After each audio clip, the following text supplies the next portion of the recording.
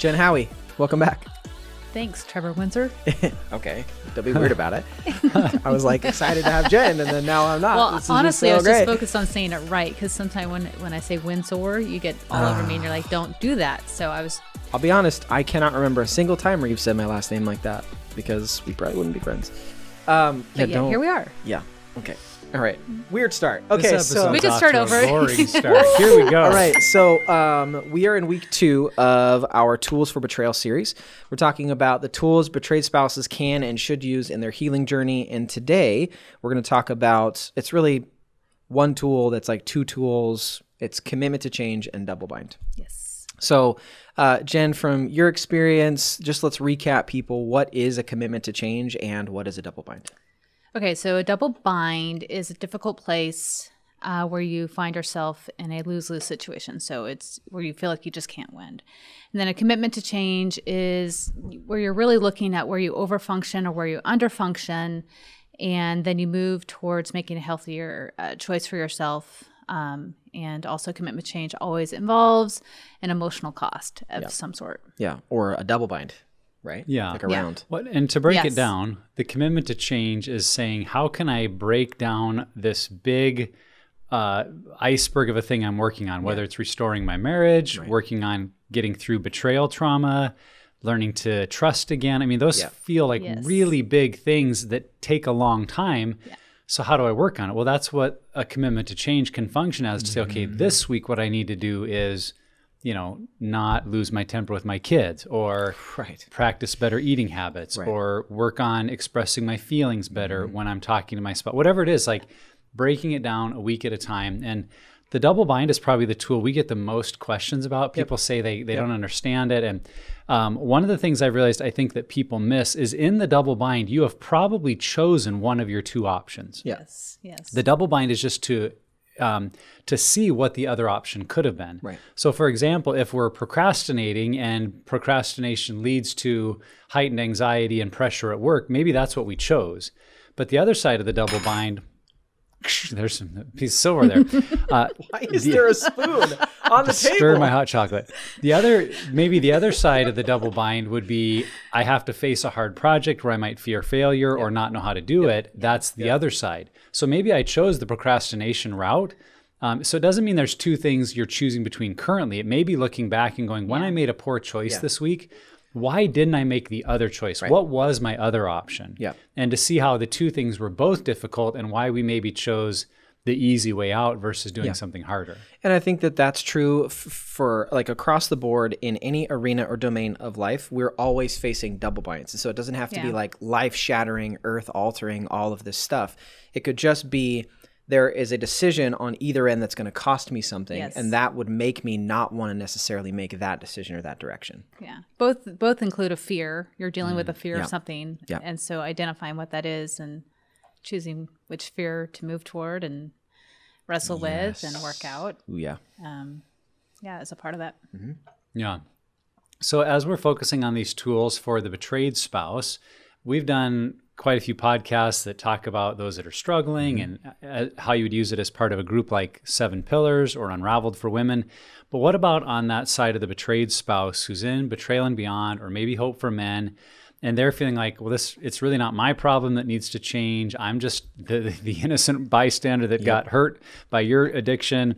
What would it look like for that spouse to make a commitment to change and to identify double binds in their life? Could you give some examples of what betrayed spouses might identify as their commitments and their double binds? Sure. Initially, a commitment to change can be something as simple as learning how to give thanks for the circumstances that you're even currently in, right? So, I mean, that's a godly principle that he gives us, to give thanks, to be grateful in all things, So working through giving thanks, I think giving thanks is often an antidote to contempt or pain. Yeah. So that's a piece that you could simply do from the very beginning if you're in the beginning phases and haven't done some of the deeper dives, rehearsing the promises that God's given you. When we feel like promises have been broken, remember the promises that God has given to us. So rehearsing things like that. And then of course, calling your support people is a great place to start. And then of course, working out the double bind that we're here actually talking about today. Right. You know, those are some good places to start with commitment to change. Yeah. For me, the double bind piece, the way what that looked like, and still does to this day, is telling my husband.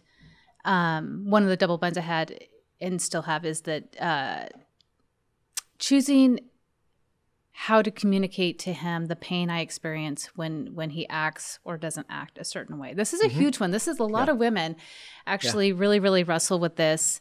So I want to tell my husband that what the painful outcome of what he does, how that affects me, but I risk driving him deeper into shame. And then I'm afraid that he's gonna maybe relapse or walk or move towards a coping mechanism that isn't necessarily healthy. So now I'm in this double bind. Like, do I tell him how the pain I'm experiencing that could have that consequence, or if I don't say something, then I'm at risk for not being fully known. And I want to be seen. I want to be heard. I want to be fully known. I want him to have empathy for where I am and where I'm coming from. So now in this double bind, it's like, do I tell him what I'm experiencing or do I not? Because there's essentially a risk and a fear and emotion and all those things that I have to wrestle with. So that's kind of what it looked like in the beginning for Dan and I when working out the difference between a commitment to change and a double bind. And then that shifts a little bit more when you get into the work. I think in Betrayal and Beyond, that probably doesn't come until chapter 7 or so. Yeah.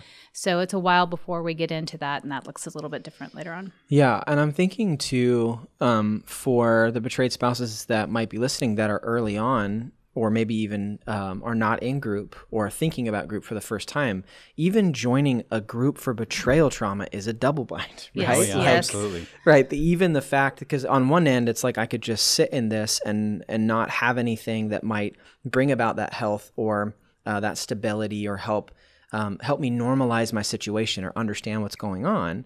But then on the other end, it's like, well, I didn't do this and I have to go through, because we hear that all the time. We do. Is why do I need group? Why do I need to go in and get my own healing? Because that will bring work, a ton of work.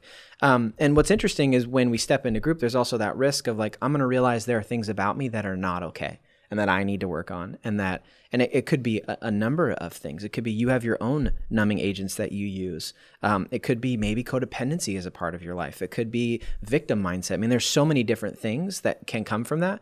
And that's fearful too. Even though it's good, it still is really scary because I know I'm going to have to feel that stuff in order to change it. So even coming to the idea of joining a betrayal group is a double bind by itself. Yeah. Well, and it's seeing what my options are and what's the best possible outcome of making the right choice or the healthier choice. Yeah. If people listen to the previous episode on the faster scale, they'll know that the double bind and the commitment to change really are meant to come out of that faster scale. So if you didn't listen to that episode, go back real quick, catch up.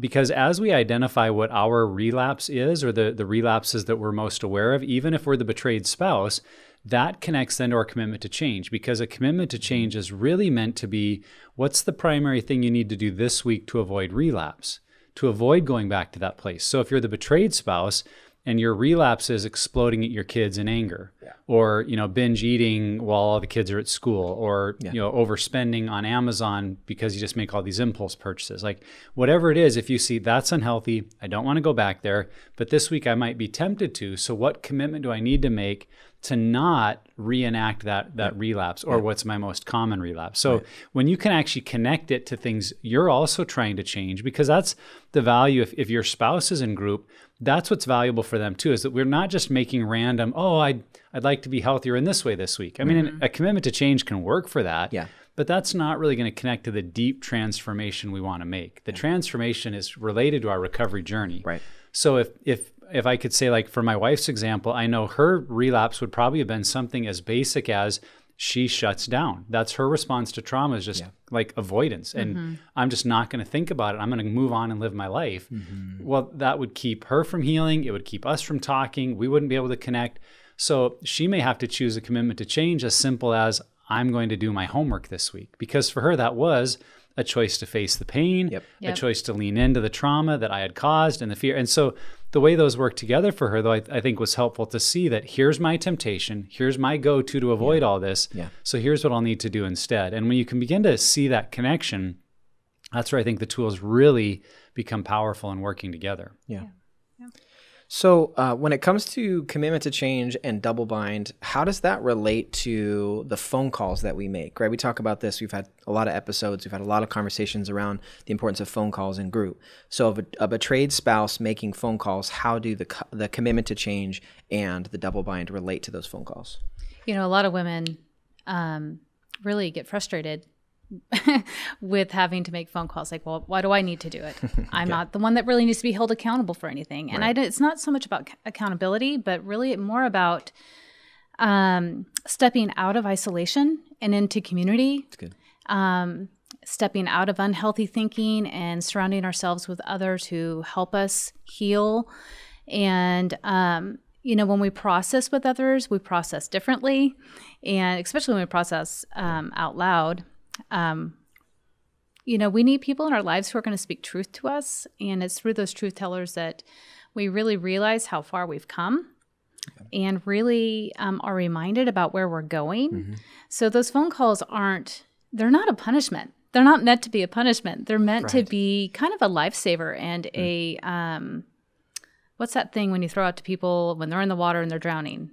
A life preserver. Life preserver. That's the word. So is that what it's called? Yeah. Oh, usually life raft, I win? preserver. What? Oh, just kidding. Okay. I'm thinking specifically of those round things that I don't know that I've ever even seen anyone ever use. Okay. Probably because I've never been in the situation to see that, but not in that situation. But in a betrayal and beyond situation, most definitely, you know, those are the things that we throw out to each other, and phone calls can really be that lifeline that we need to remember and to be challenged, and also to experience quite a bit of hope and moving forward. So that's why we make the phone calls. Yeah. It's really to be in community with others because Christ has created us to heal in community. Totally. Yeah, I really appreciate the way you brought in that word isolation, because I think that is the enemy's tactic, whether you are the betrayed or the addict, that isolation, the shame that can build, the sense of being alone,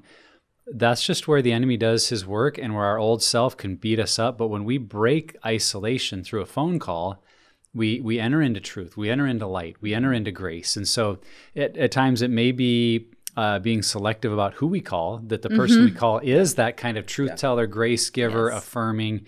And if you find someone you're calling is just, they're so stuck that calling them just breeds more negativity, you know, it's okay to be selective about who you choose to call, because that's a reminder too. The phone calls are for you and for you to process and face your day, not to check in or check up on them. And so make sure you're calling people that do that for you, that when you call, you feel like, man, I broke out of that place I was in, that I was listening to some shame or some lies about my worth, value, and identity, believing that my spouse's struggle means I am something. And I think breaking isolation is such a key thought and term that I wanted to really emphasize that. Yeah. And those phone calls, when you're talking about your commitment to change, it's something that you've identified that you want to change in order for your health to progress. And so it's not something like you're saying that someone's checking in. It's almost like I'm calling to report, like, hey, here's how I'm doing.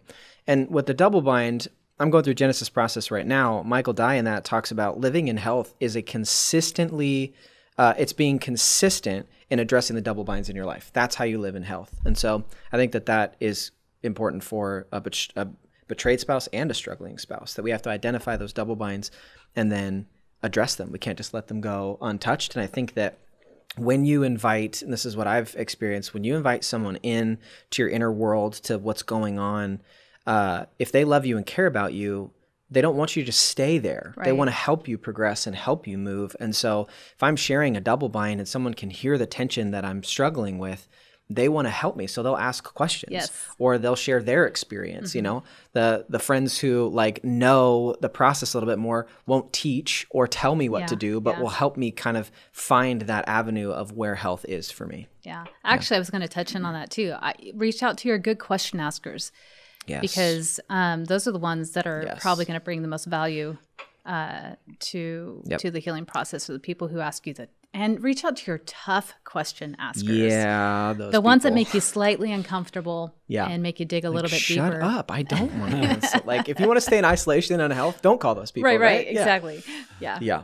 So it can be easy to see why our spouse needs to change if they're the one struggling, if they've been an addict. But when it comes to like me changing, that can be more of a question like, whoa, it's not my issue that we got into this. So if I'm not the addict, why would a betrayed spouse make a commitment to change? Talk a little bit about that. Oh my goodness, because the addict isn't the only person who's being transformed. We are too. Say that again. Say that again. That's good. The addict is not the only person who is being transformed. We're being transformed in this process. And quite honestly, when we enter into that, it can actually be quite empowering. So when we are in a space where we don't get to choose our circumstances. We didn't bring ourselves here, but when we enter into a commitment to change, we now have the authority to speak into our own lives and make changes that benefit us, changes that help me become the best version of myself.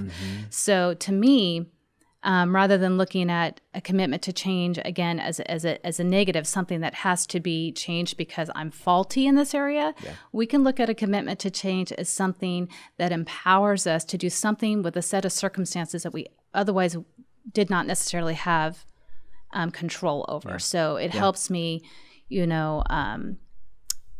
live my life off of my values rather than my emotions, because I am committing to identifying the things that keep me from living out that healthier version of myself. Yeah.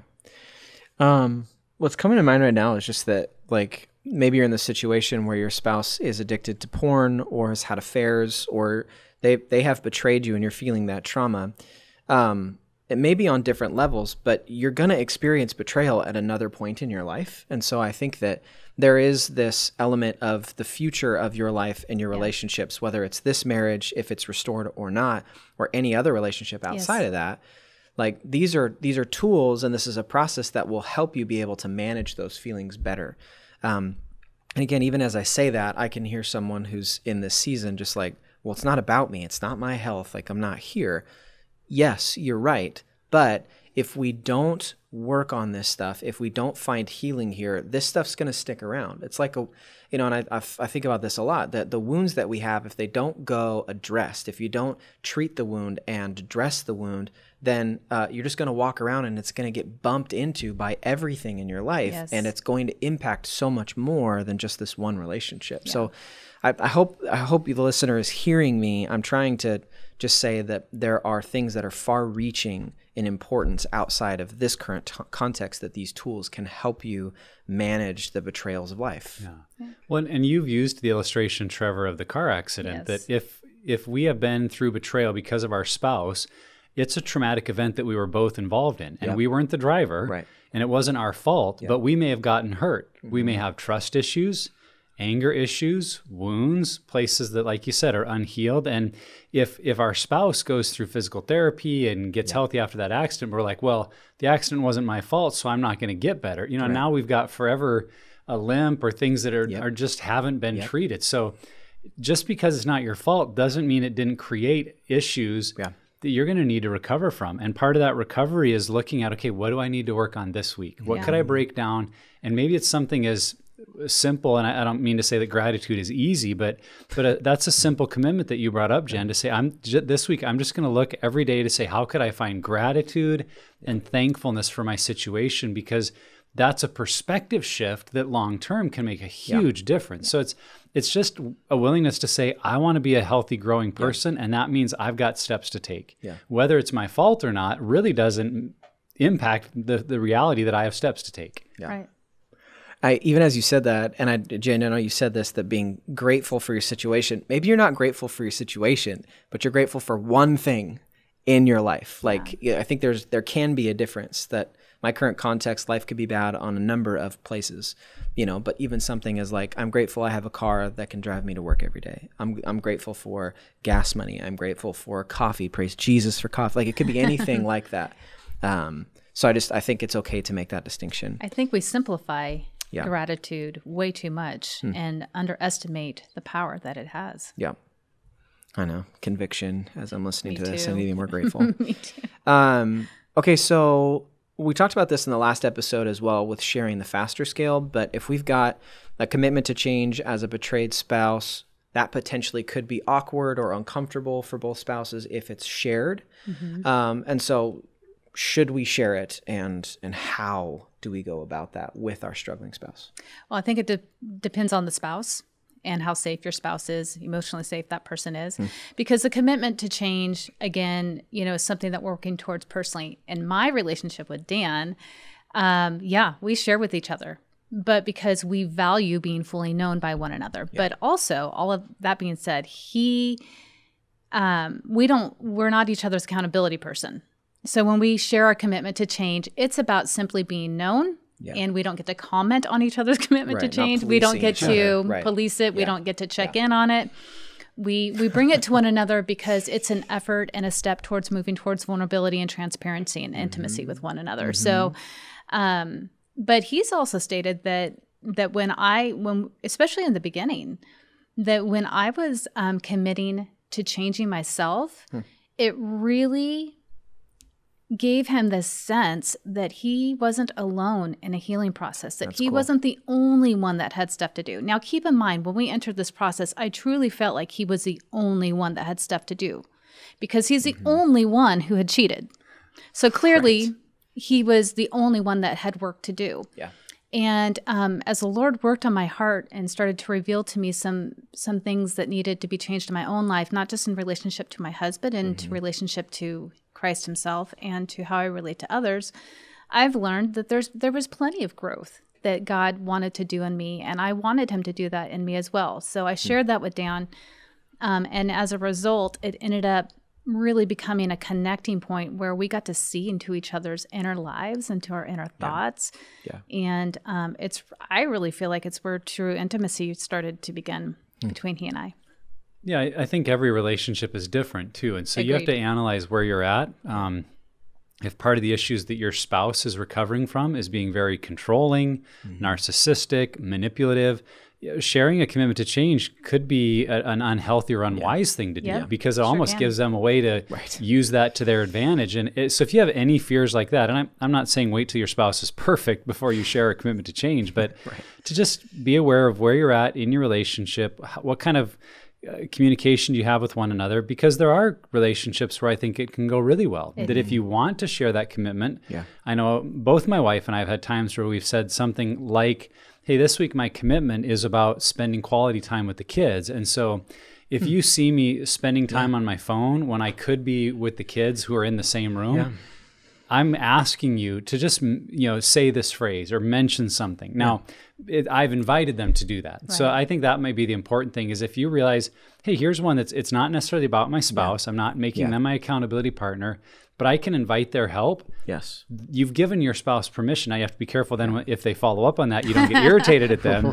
But I think that is, back to the word you used, empowering, when couples can say to each other, here's what I'm working on. Here's why, and here's how I think you can help. Here's how you could support me, encourage me. Because we by nature want to help and support our spouse. And when we're given a practical, tangible way how to do that, I think even the struggling spouse can respond well to it, like you said about Dan, like, yeah, that'd be great. I really appreciate what you're doing. And then it motivates them to do some of their work as well. And I mean, if you know the double binds that people are facing and they're sharing that, your ability to minister to them becomes exponential. Like if I don't know what's going on, I don't know what struggle you're facing or tension you're facing, then I mean, I don't exactly know what's going on. Like I'm just addressing what's going on, like outside, what I can see, how you're acting, the expressions that you're making. But if you're able to share that double bind and the commitment to change that's tied to it, my ability to, number one, be empathetic to you increases. And that doesn't mean that it's your job to help me be empathetic.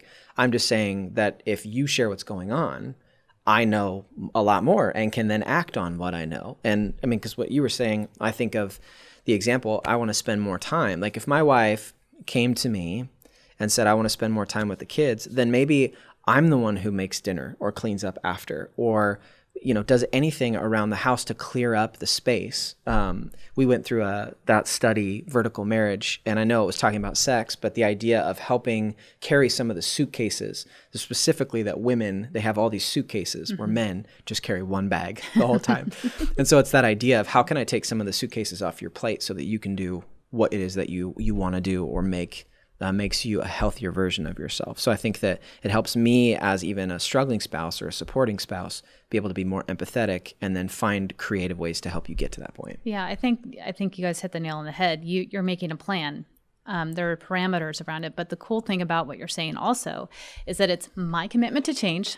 So I set the parameter. I share that parameter. I give you verbiage on how to speak back to me. And when I've given you permission to speak into it, you know, I'm telling you, when I do this, this is the phrase I need to hear. So it's really the only thing what you're doing is you're inviting someone into something, but because you're giving them safe parameters, it allows them to speak into it. Because, you know, this doesn't work super well. Like I've had a lot of health goals and especially when it comes to food, and I've given Dan permission to speak into it, and I even gave him the words to speak into it. And he said, Jen, stop it. Like, right? Do you really want to put that, you know, do you really want to eat that, you know? And I'm just like, sure? And I learned very quickly that I didn't like that. And so you have to sometimes change things around a little bit. Because then he's like, you told me to say these words, and now you're upset at me for saying these words. Exactly. Right. And so, you know, there has to be room for flexibility and not getting it right. And there has to be rules around, or, you know, conversations around, okay, well, when we don't execute this really well, how do we handle that? Yeah. Because I did give him permission, and then I got all wounded when after I gave him permission and decided that maybe I should approach this a little bit differently next time. It's all a learning process. Yeah, that's good. Yeah, it is. And I think remembering whose commitment to change it is, yes. that for the spouse, like, well, hey, if that's their commitment, it's not my job to badge them about it, ask them about it. Like, in a commitment to change, it's my job to come to you when I want help. It's my job to bring it up to you when I'm, you know, needing input. So if you keep that in mind, that helps. We kind of alluded to this a little bit already, Jen, but how do all of these tools kind of work together in terms of the betrayed spouse using the commitment to change, a faster scale, phone calls? It's like, even maybe some spouses listening right now, it's like, boy, it feels like a lot of work. So what is the purpose and the benefit of all this for the betrayed spouse? It is a lot of work, but it's worth it. It's work that's worth it. Well, you know, the whole point of all this really is to have awareness. You know, if there's one thing I can control in my life, it's how I respond to something. And being aware is really how we do that. And so I want to approach my life by responding and not reacting. So when I do that, I go back to what I said before, that now I'm living my life based on my values, right? When I can respond to something rather than react, I can make decisions based on the things that I value and respond to those. Otherwise, I'm living off my emotions, and that's where my reactions come in. So really, the faster scale is about awareness. The double bind, also awareness. The commitment to change is keeping a cognitive awareness of the changes we do want to make. So if we really want to live life responding rather than reacting, awareness is absolutely 100% the best way to do that. It's each of these tools keeps us in that awareness. Yeah, and I think anybody who uses these tools, it trains you to tie your behaviors to the feelings, the thoughts, the beliefs about yourself, and to understand that, and because we talked about this the last episode too, is that just because you made it all the way to exhausted on the faster scale doesn't mean you had a worse week than someone who's in forgetting priorities. It just means life happens. And so I think it helps us see ourselves on the scale that life just moves and flows and it has this rhythm.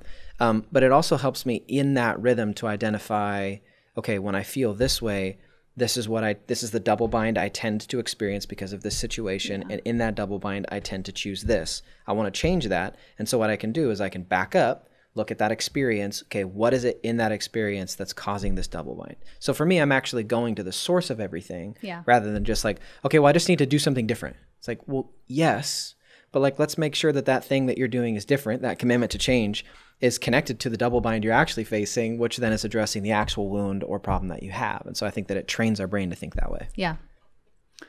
Yeah, I was thinking about how all these work together, and to me, it's staying actively engaged in our own recovery. Yeah. Because recovery is, as you said, it's not easy, and it's a process. Yeah. But we can make it a much, much longer process by ignoring it for a few weeks and then coming back to something and relearning again and going, oh yeah, I can't do that. That's not helpful for me. And then we're just kind of going through the motions a lot and not really moving forwards. I think though, when we get into these weekly rhythms, they really can become sustainable change. And it's a little bit the difference between like saying, well, my goal for 2021 is to lose 10 pounds versus someone who joins Weight Watchers. Now, I'm not trying to make an ad for Weight Watchers, but I know in that program, there's weekly weigh-ins, there's the food you can buy, there's group meeting, like there's a whole system that they engage people in that leads to their change. Now, the downfall I would see is that once you're out of their system, you can revert right back to your old ways because they didn't become your normal. Right. This to me is these tools that keep you engaged and they become your normal, just analyzing each week. Where am I at? What's my low moment? And when I see where that is, what am I working on? How am I making it better? And who can I connect with? Who can I engage with? That's just staying engaged in my own recovery, and that can become a normal for the course of your life and not just be, well, for a few months I really focused on it and then I kind of lost track and I'm back where I started. It doesn't have to be the season of life where you're like, man, that was awesome. You remember that? It's like it can be your current the whole time, believe it or not. Which even as I say that takes a lot of work. You even said these tools take a lot of work. It does. But as Nick said, it becomes a rhythm and almost becomes a second nature the more that you do it. Yeah, you kind of create sort of a muscle memory, a mental muscle memory by using these tools. And you become stronger and faster and more accurate with them. And so then it becomes something that it's almost hard not to do life. Right. Almost not hard. It's almost hard to do life without them because they've become such a great way to move past the things that are getting us stuck, right? And then your community starts to use it. And then you're just in a culture all the time. I mean, we work at Pure Desire. This is literally the culture we live in. You How many times do I come into your office and saying, I have a belief system here. Yeah. This is where I'm at. Tell me tell me where I'm wrong in my thinking. Here's where, And that then becomes something where when we know that we're not using these tools or our recovery isn't as active or I don't feel as locked in as I want to be, then I can just go over to the person who's in my community and say, hey, this is where I'm at. Help me. And they can be like, oh yeah, well, you remember. And then shared language and experience then becomes a thing that helps us all. Which builds trust. Totally. And health. And I'm just kidding. Okay, so what if, and this is a really good question for anybody in group, but for a betrayed spouse, they set a commitment to change, they share it with their group, they've invited them in to help, help facilitate this as you go. What if we don't succeed at that week's commitment to change? Quit. Throw in the towel. Raise your hands. All or none. Commitment to never change. Black and white thinking. Got it. I think we have to be careful to not go too black and white. But it's not a grading system. It isn't. It's a learning system. Yeah. So if you've learned something from it, that is so valuable. Yeah. So just like with any mistake that we make or failing that we have, am I learning something about what I believe? Am I learning something about how I'm wired and what I think? Am I learning something about how I relate to others?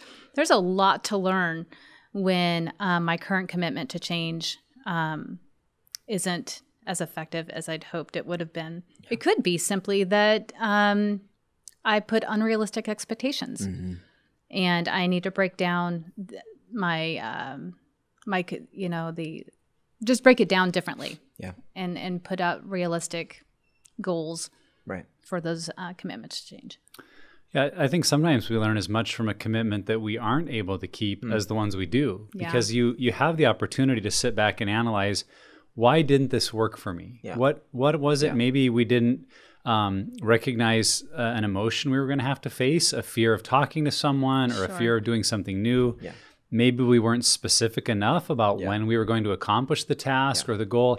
Or maybe we were too specific that we said it's going to happen only at this time and we didn't have the flexibility to put it somewhere else. Like there's just a lot of things we can look into and go, oh, okay, this actually I learned something, like you're saying, Jen, I learned something new about myself. Yeah. and why I didn't. And that's the goal, I think, is to learn and grow and continue in recovery, not to just have these, check marks of every week. Oh, did it. Because that's just become a performance mentality of I'm going to perform my way into health. No, it's about learning and growing. And that is going to be, by nature, it involves hits and misses. That's how we learn and grow and recover. Yeah. And like 2 words, tweak it. Like that's, maybe you didn't do it this week, tweak it. I mean, just make a small change. And maybe, as you're talking about, maybe instead of trying to do your commitment to change at one specific time, just say in this window, I'm going to do it. Or, I mean, you can come up with plenty of them, but just tweak it. And I think one of the things too, because I'm thinking about our first episode with Bob Vandermeer. It was episode 5. I remember it. Because he said, damned if you do and damned if you don't. Because that's what a double bind is. But he talked about the idea of that realistic, where if I've never woken up at 5 a.m. and I want to read my Bible this week, don't say I want to get up at 5 a.m. and read my Bible. Like, he's like, don't do that. Right. And it's so true, because we need to look at our daily rhythms and fit our commitment to change into that. So for me, when I first started group, I still don't feel like I have a lot of time to make phone calls. So I make phone calls when I'm in the car. And I have a headset, everyone, calm down, like, right? But I do it. I take advantage of the time in my schedule that I have, and I just repurpose that for my own health. And so maybe that's what it is. Maybe you're just not looking at where this can already fit into our current schedule. And so I think that that's one thing. If you're not successful, maybe just look for another window or another perspective on how this could fit into my rhythm. Yeah, we just recently did, it's January. No, we're in February now. It's close enough. This is coming out in March. All right. So back in January. This whole part, right? Back in January, Dan and I set up some health goals, some spiritual goals, and all these different goals. And non-drinking goals. We did non-drinking goals. Yes. And dry January. You've never heard of this, Nick? Yeah. Apparently Nick's January wasn't dry. Okay, here we go. Didn't know that was a thing. Didn't know it needed to be a thing. Yeah, and I've just made this a thing. I'm sorry. But Dan and I had set some goals to increase our exercise goals, and we shared our commitment to change with Nick for the month of February. So the goal was set in January. February comes around. Our goal is to improve on our mile. So we've given Nick permission to speak to the professional runner. I don't know if they gave me permission. I just like running, so I was curious. Yeah, made me interested. We invited you into the conversation, yes, that's true. and so Dan and I did our first day in February, and our miles were much longer than we anticipated them to be. And full transparency. And Nick says, "So how's it going?" Dan and I have not got back on the treadmill since we set that initial mile. And so here we are now with this commitment to change and thinking it was going to be a great thing and we'll be good because Nick will not hold us accountable, but Nick will at least ask about it. So we've told someone. And so Nick comes in the office today. So how is that going? You do big gulp and you're like, oh, crap. Right. And so what Dan and I are realizing is that we actually through our conversation with Nick asking the right questions is that we need to break down specifically how we're going to execute it. That's good. And we hadn't done that. We just set this arbitrary goal with no real strategy. Right. I'm going to run a marathon. Okay. Great. How are you going to get there? Yeah. And so we realized today that there are some daily commitments that we need to make, and at the very minimum weekly commitments we need to make through the month of February to really to execute that commitment to change. Yeah. And this is where community is so good for one another. And then reaching out to those who enjoy actually talking about it was very helpful too. Which is why they're not talking to me about it. I think it's important to recognize we can all do that with our commitment to change. They're just basically aspirational goals. Yep. Get closer to God. Be a less angry person. Engage more with my spouse. All great things. Right. But what will you do? How will you know? Yes. So breaking it down sometimes to say, here's one small thing. If let's say your goal is to be, to learn to rebuild trust with your spouse, and you just say, I'm not going to check their phone at night to see who they texted because we have a system. Here's how they communicate with me. Yeah. And that would be that's more specific and tangible, like, okay, we can work on this. So Jen, as you think about that commitment to change and these rhythms we're talking about, when is a good time or the best time for someone to make a commitment to change? And once you've made it for the week, should we ever tweak it or change it? Or if it's not going well, just wait for a new week to come and set a new commitment when the next week starts? Yeah, I've had a lot of people do that. And to me, that's more of a performance-based thinking, like, check I it. failed this week, so I'll just wait till next week, start over. Right, yeah, they don't change it, and it's week after week after week, it's the same commitment to change, which is really just a thought about changing, not really a commitment to changing, I like it, a thought about changing. Yeah. Here's my thought about changing this week. A commitment to think about changing. Right, exactly. But if we're going to create new neural pathways in our brain, right, we have to put something into place that we're willing to actually move towards. So otherwise, we're just slipping into behavior modification. Yeah. And that's why the faster scale, double-binded commitment to change really work cohesively with one another, because that awareness piece leads you to that deeper level of awareness. So thoughts and beliefs create emotions that drive behavior. So if my behavior is to look at my husband's phone, which, by the way, was actually is what I consider my relapse. When I'm looking at my husband's phone or tempted to look at his emails, it's not that I hadn't had reason to in the past, but what that did for me, there was an element of pain shopping that I was experiencing. My heart would race. Pain shopping, that's good. Yeah, and there was an element of control that I was experiencing in that moment. So for me, that was a huge piece of what I would consider a relapse for me. But I have to work through my thoughts and beliefs that are driving that fear, that emotion, which push me towards having that behavior. So using really all of these tools that we've been talking about succinctly? That's the word. Got it. Thank you. So using them together is really, really important. Yeah. That's what builds a new neural pathway. Yeah. Otherwise, behavior modification is only going to work for so long. Yeah. So we want something permanent and lasting. We want something with lasting results, which means we need to take what we know to create lasting results and implement those into our lives.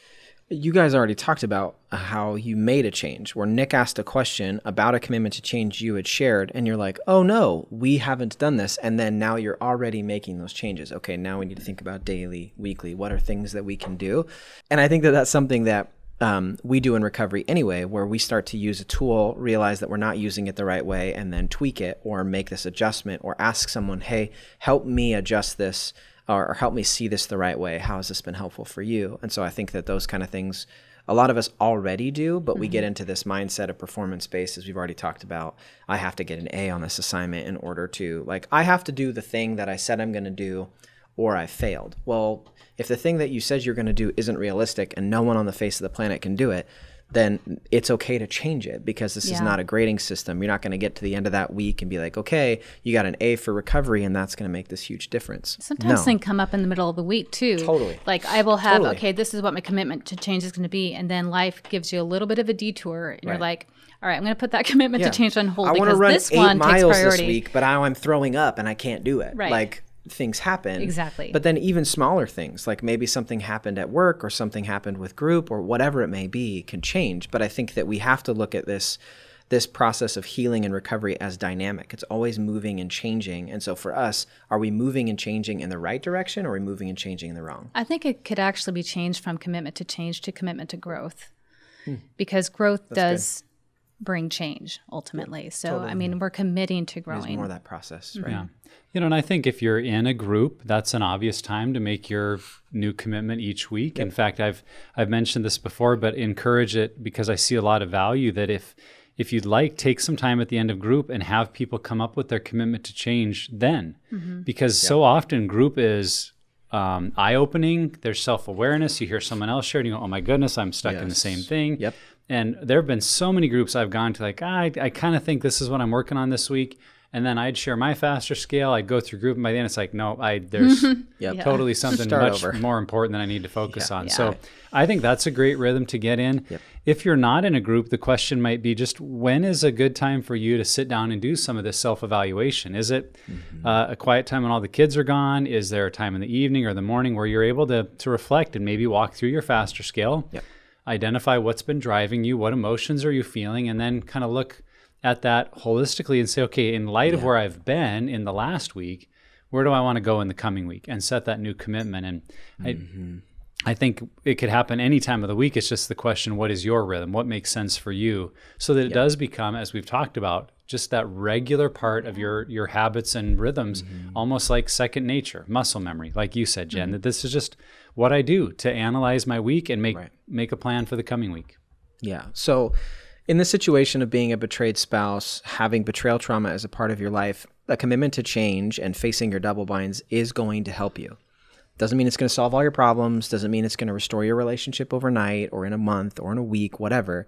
But it is going to give you the tools. It is going to give you the mindset. It's going to give you the practical steps in order to get to that next level or layer of health that you want to get to. And so even though these tools may seem like they're more for someone who's struggling or addicted, these are tools that we have intentionally in both struggling resources and betrayal resources because they're helpful. And again, we are after, we talk about this a lot, this family systems issue. We're after holistic healing of the entire family, of the entire marriage, of both spouses. And so these tools are really helpful, and they're going to be difficult. It's not going to be a fun experience, but change and growth is not always fun. And it's not something that as you're doing it, you're like, yay, I'm growing. It's later, you're going to look back and say, I'm so thankful that I implemented these tools in my life because look at where I'm at now. Yeah. So just be thinking about that future as you step into these. Jen, thanks for sharing your experience. Thanks for sharing about Dan. You know, we could have had him in, come and talk about it, but just thanks for being here. Yeah. Thanks for having me. And wherever you're at on your journey, Pure Desire is here to help create a roadmap for your healing.